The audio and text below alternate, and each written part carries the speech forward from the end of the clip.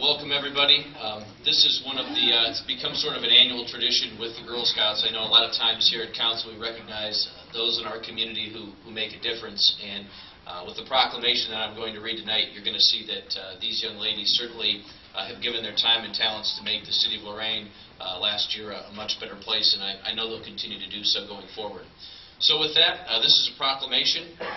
Whereas Juliet Gordon, Daisy Lowe's strong belief in the power of girls led her to form the Girl Scouts of the United States of America in 1912.